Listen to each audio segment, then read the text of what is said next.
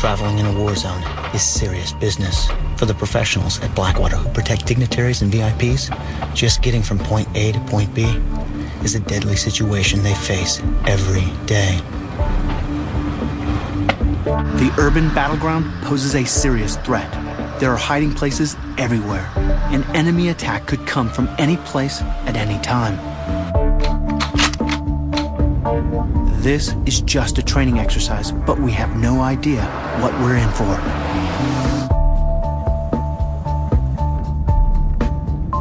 Suddenly, we're under attack.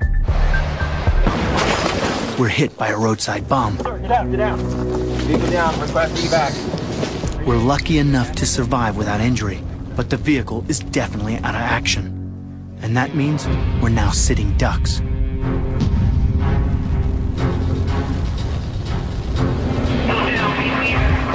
Limo down, evac left, evac left, evac left. The call for backup goes out, and thankfully, there's a grizzly in the area, close enough to come to our rescue.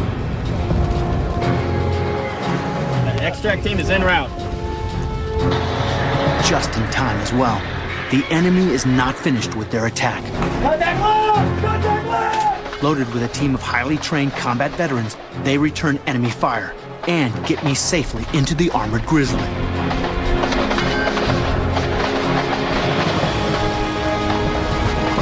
It's an adrenaline-charged exercise, and the team is completely focused on their mission. Principal in! Principal in! Principal in! Principal in! These guys know what they're doing. Move me! Tell you what, Roll! every second counts. You've got to keep moving no matter what. You've got to keep moving. We're not out of danger yet.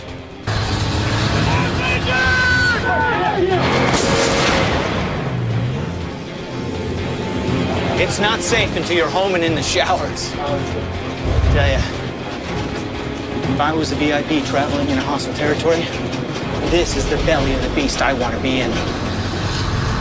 In an ideal world, every